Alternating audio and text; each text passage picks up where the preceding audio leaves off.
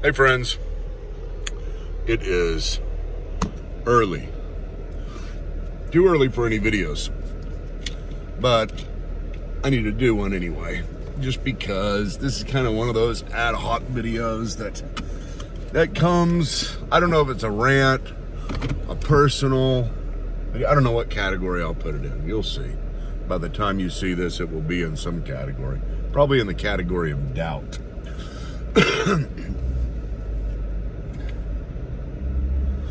You know, there's whenever you talk about doubt and whenever you doubt your faith, it's always hard to diagnose as to why. There's usually so many reasons that you don't know about, and it's kind of like this, you know, you begin to have a crisis of faith, and you can't really put your finger on it. Maybe you can say, well, this happened and then I had the crisis. Why does that always still go off? Well, maybe you can have this crisis and you are, you have something that happened that instigated it, some type of trigger. But you often don't know what those triggers are, and you can't really diagnose doubt completely. For instance, let me give you a trigger that often you may have, but you don't really realize that this is causing or instigating or contributing to your doubt in your own faith. And that's what I'm talking about, doubt in your Christian faith. Whenever you begin to kind of get nervous about it, you become emotional about it, you get scared. Maybe it says something like, what if I'm wrong?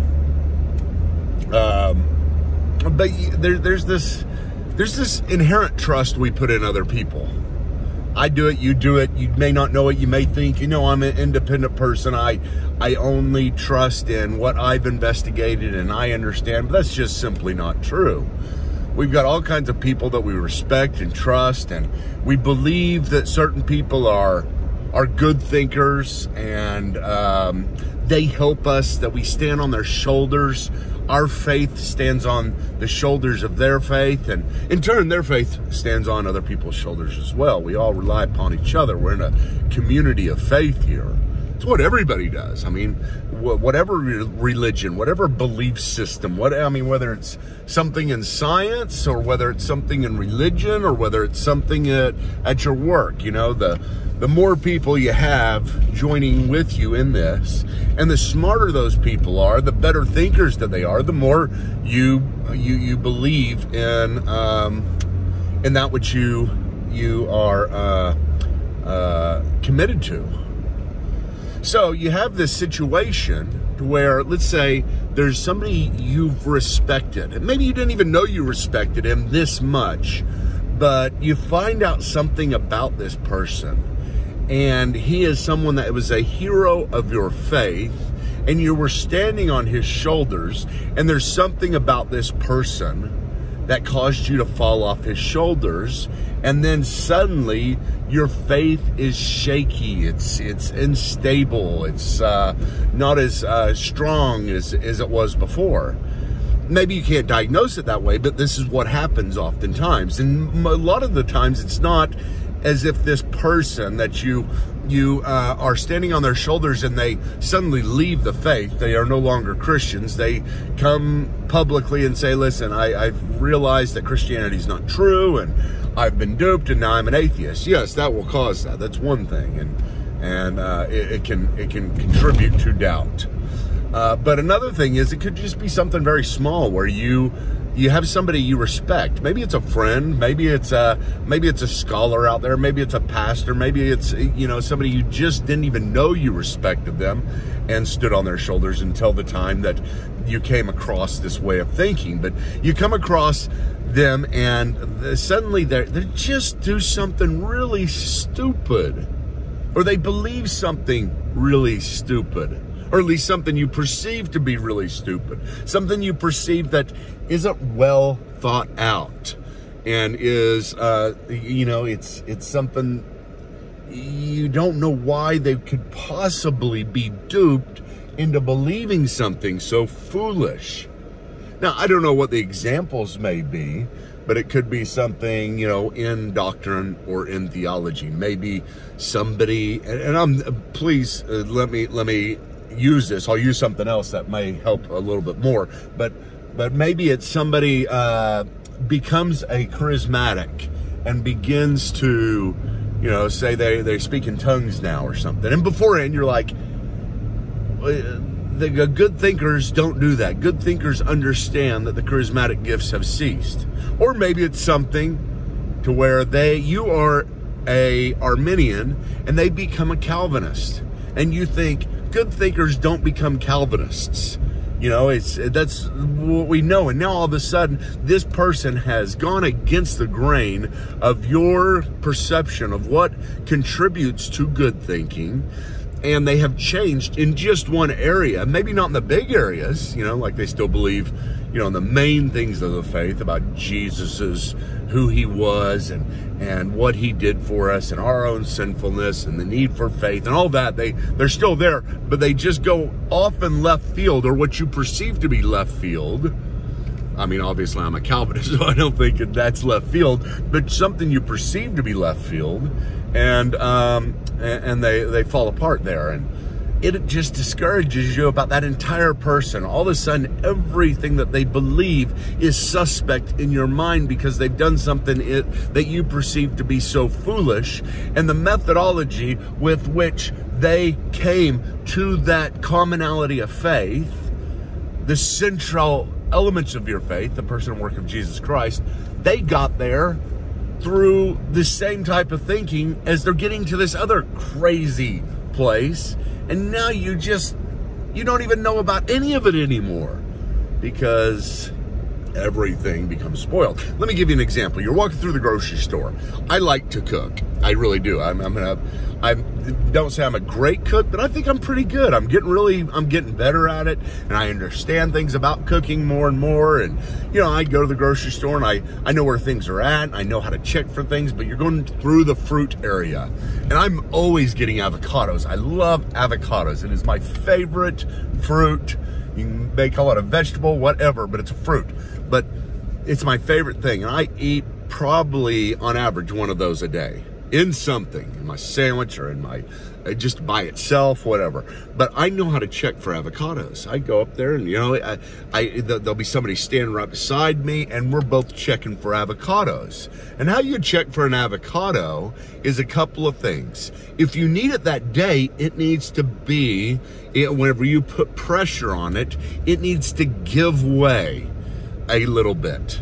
Not a tiny bit, but a little bit more than a tiny bit. If it's only a tiny bit, it's not really ripe enough. And if it gives away too much and it is too dark, you want it to be darkened. And if it's too dark, sometimes you go up there and you grab an avocado and you squeeze it. And it just feels like there's just nothing but air in there. It just collapses. Oh, that's gross. And if you've ever cut open one of those avocados, it's terrible. You're just sickened by it. And avocados go bad really quickly. They're kind of like bananas, the same thing with bananas. But I'm using avocados because I like avocados. And so you see somebody there and you're always seeing them at the grocery store and they know how to check for fruit. They go to the bananas and do the right thing. If they need to get it that day, they look for the yellow bananas. If they need to get it, use it, a week later, they get the more green bananas. They determine the ripeness based upon the need and when they need. And they're just smart whenever it comes to choosing fruit. You know what I'm saying? And these people, and then all of a sudden, these people who have done well with every other fruit, they're not choosing strawberries that have mold on them. They're choosing exactly what they need, and they know the methodology. And then they come to the avocados and they grab one of the ones that's just terrible avocado. There's no use for it whatsoever. And they squeeze it and they say, oh, this is exactly what I need. And put it in their basket and go on. You're just like, what happened? You were my fruit buddy. We chose fruit together and we knew it. And you knew the pattern, the methodology. And then all of a sudden you're like, maybe he never knew the methodology to begin with. And the reasons why he was choosing the good fruit and the bananas and the strawberries and so on was for completely different reasons that doesn't make any sense now. And so now his rationale is suspect. And you stood on his shoulders because while you didn't know it, he gave you confidence. Every time you were there getting fruit, he was getting fruit, and you did the same thing as him, and it made you feel good because you both knew how to choose good fruit. But now he doesn't. Your fruit buddy is gone, and you realize maybe he was a bit of a fruit idol, and he's no longer. Now, that I like that illustration. It helps me out because that's sometimes what we do with our faith. Sometimes we're out there and we're choosing our faith, and we're good thinkers, and we see ourselves as good thinkers, and we choose other people to associate with that are good thinkers.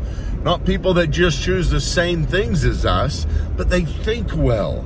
Maybe you don't like, certain types of fruit, but these other people at least know how to do it, know how to the methodology. And suddenly their methodology is thrown out the door, therefore everything they believe is suspect. That's what happens, and it can discourage you. And it discourages me. I mean, I've had a situation, the reason why I'm doing this is this morning, a discussion that I've been having and with someone that I suspected to be a good thinker. And we were partners in our thinking, but all of a sudden his thinking has gone so far out in left field that you're just like, well, maybe he believes the same thing I do, but he's not really on my team as far as the defense of the faith issue, the reasons for the faith. He's still on my team as far as being a Christian. You don't have to think rightly. You don't have to come to your beliefs the right way every time in order to be a Christian, or the exact same way as me. But anyway, so this happens, and you have a discouraging moment, and then you don't know why your faith is kind of falling apart and why you're so discouraged, but you are. And it does happen that way, folks. This is so often the reason why doubt happens is because somebody out there, whether you know it or not, has changed the way you think about your own faith because of what they have done within theirs, tweaks they have made, adjustments they have made. And the confidence that you have is gone. Now, here's the point. The reason why you were choosing that fruit to begin with is not because that other person chose it. It's because you know that this is right to do with avocados. That if you need them in 5 days from now, you get one that is harder. If you need it today, you get one that's soft. You don't get rotten avocados. At least I don't know of any reason to. There may be a reason to, but I don't know about it. And so it doesn't mean that the way you came to your faith is wrong and your methodology is wrong simply because somebody else has exhibited some sort of irrationality in their thinking. But that's the way we think, because we want to believe in community. Part of the warrant that we have for our belief comes because other people have that belief in a like-minded way. It's just one of the contributing factors of doubt, folks. It may be that sometime I go in some type of weird direction. And for those of you who maybe listen or have followed me for a long time, it'll disturb you. And I don't want you to base your faith completely upon, I know you're going to stand on people's shoulders. I know as I stand on other shoulders, some people stand on mine. But just I probably do have something really weird that you would think, how did he go in this direction? So many people out there that are like this, that how do they go in the direction that they go? And it discourages us. And you got to keep strong, keep the faith. That's just going to happen. It's part of life. Doesn't mean everything that they believe is wrong.